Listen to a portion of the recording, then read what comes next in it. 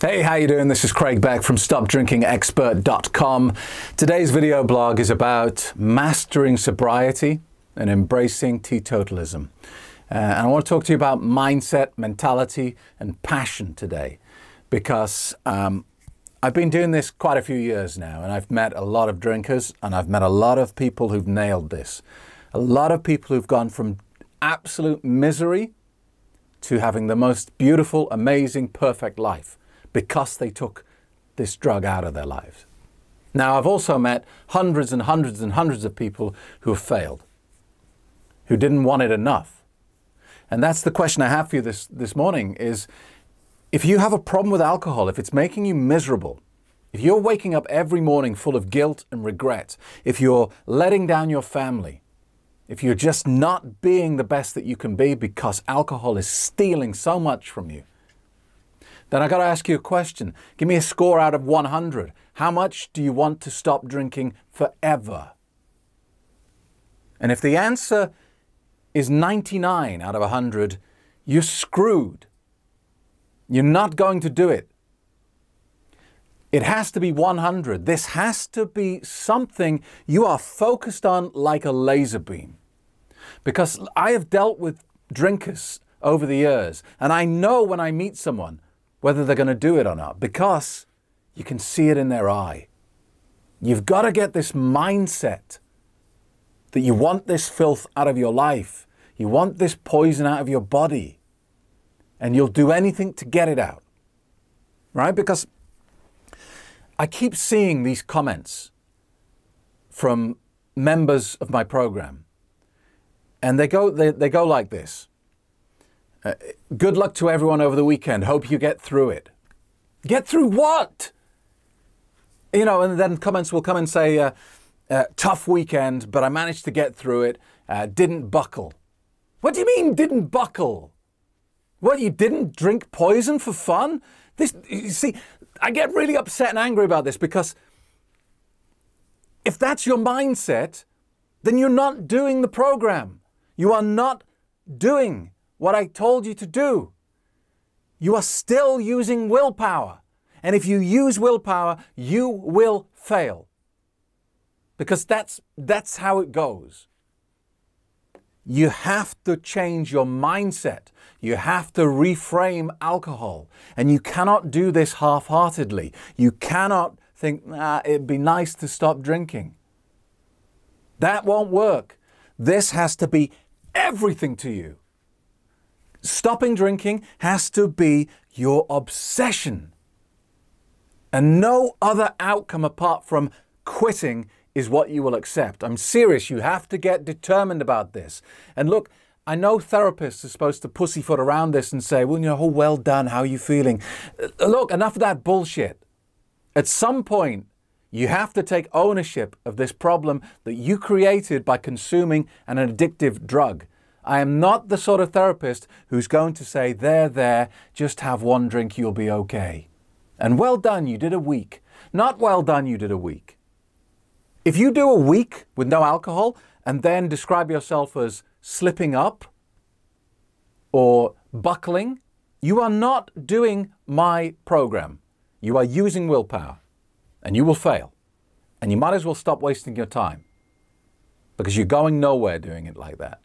And I'm sorry to say it so harshly, but look, being a teetotaler has to become the fabric of who you are. It has to become so ingrained in your personality that it is your belief structure. It is what you believe to be right. It's a bit like veganism, right? People become vegans because they have a very, very clear focus on what they believe to be right. Now, that doesn't mean that they're saints and they never go, oh, that bacon smells amazing, I'd love a bacon sandwich. Of course, they're human, they feel these emotions. It's just that their belief structure is so strong, so firmly rooted into who they are as a person, that they know they're never going to buckle.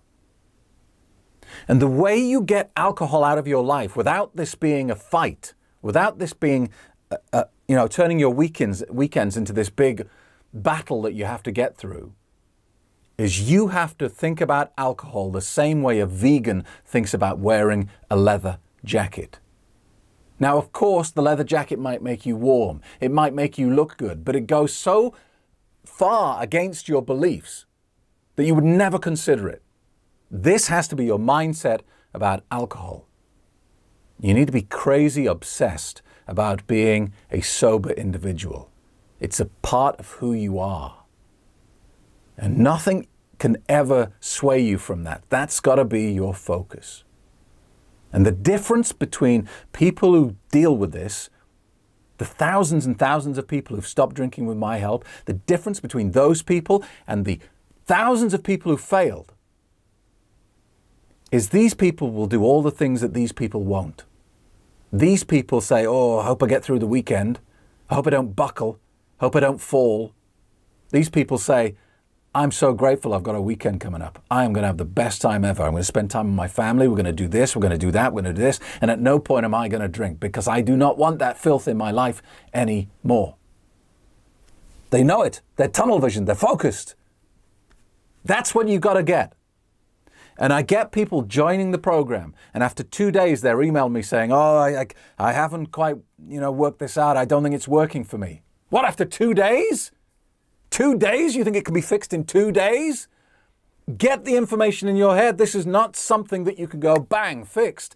This is a new way of life. You've got to reframe your whole existence. You've got to change your thoughts, change your beliefs, change your approach to life. Being a teetotaler is a passion for people like us. And I'll tell you why. Because we have spent decades changing the physical structure of our brains with this poison. So now, if I drink a glass of alcohol now, you know what's going to happen? My brain is going to light up like a Christmas tree. I'm going to have dopamine all over the place. I'm going to have serotonin all over the place. And it's years and years since I had a drink. And those people who say, after 30 days, after 60 days, after 90 days, that, your neural pathways go back to normal, it's bullshit. Never goes back. Never. In 20 years' time, I could have a drink of alcohol, my brain would light up like a Christmas tree. I can never drink again. And you can never drink again. Ever. And with that hard reality, you have a choice. You only have 2 choices, by the way. Well, 3 if you include going back to drinking. Two choices, really. You can say, okay, I'm going to spend the rest of my life being miserable, forcing myself on a daily basis to avoid the thing I love most in all the world, like they do in AA. They say you're a broken person and you're a bad person. You've got to force yourself to stay away from drink for the rest of your life because you can't deal with it. Force yourself. Be a good boy, be a good girl, stay away from the booze. That is hell on earth. That is a miserable life. The second choice is what I'm offering you here, is you change your thinking. You reframe alcohol. You change it from being a social pleasantry that helps you relax, that gives you confidence, or whatever other bullshit that you believe. You change it from that to being a vile, evil poison that wants to kill you. And at no point do you want this filth in your life anymore. And when you honestly hold this belief, then you don't have to battle to get through a weekend. You don't have to say, oh, thank God it's Monday. I made it through the weekend without having a drink. Woo! It just doesn't cross your mind. There are so many other better things you can do on a weekend than sit struggling not to drink. Please don't take this as an attack. This is not meant as an attack. It's an expression of my frustration that you cannot do this half-heartedly. You cannot be 99 out of 100. You have to be all in on this. If you're serious about this, you have to go all in. You need to be one of those people that turn to veganism and then just bore all their friends with it. I'm sorry, but you do. You have to be crazy about living a teetotal life. It has to be the core of who you are. It needs to be in there with, I'm sure you wouldn't murder people. I'm sure you wouldn't commit sexual assault. I'm sure you wouldn't steal. I'm sure you wouldn't do this, and I'm sure you wouldn't do that. Why? Because it's a part of who you are as a person. Being a teetotaler is a part of who you are as a person. That's what it's got to be if you're serious about this. So flood your brain with the truth continuously, not over 2 days, over weeks, months, years. Get everything into your brain that you need to know about alcohol for you to establish this belief structure. Use the hypnosis tracks to embed it further into the subconscious. Use the tapping therapy and all the other coping strategies that I give you, and allow this to become a part of your fabric, the person who you are. That's how you beat alcohol without it being painful, without using willpower, without struggling to get through a weekend. Thank you for watching. You have comments? Leave them below, please. Don't forget you can get in touch with me via the website www.stopdrinkingexpert.com.